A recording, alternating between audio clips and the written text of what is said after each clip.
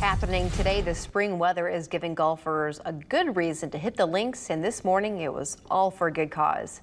Folks are getting into the swing of golf season right on cue at Erskine Park Golf Course to raise money for First Tee in Michiana. It was a full course with foursomes scrambling from hole to hole. Registration fees go to exposing more kids in our area to the game of golf and the lifelong skills that come with it.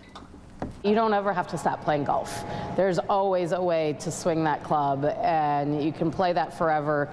And the number of doors it opens in your work life or adult life, people ask you to go play golf. First Tee is actively looking for coaches and other volunteers. You can head to our website if you're interested in learning more.